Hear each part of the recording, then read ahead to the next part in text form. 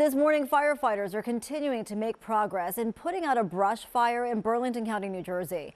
At one point, the flames in Washington Township were closing in on a number of homes, but fortunately that neighborhood is now safe.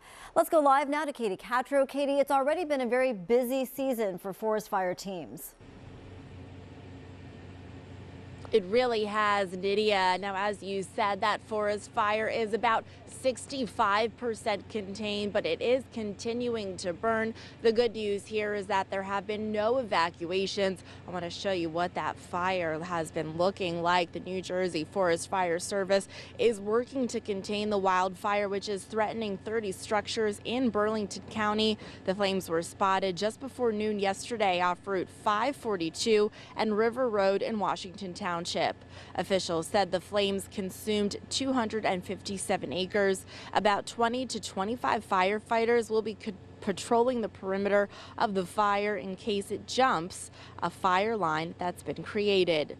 Fire officials fear more fires will break out this month due to dry conditions. They made sure to protect homes to prevent the fire from spreading to them.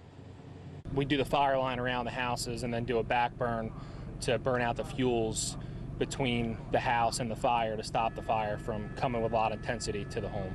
We're seeing temperatures in April, 85 degrees, 90 degrees. These are conditions that you wouldn't expect to see until July. And officials are still investigating the cause of the fire.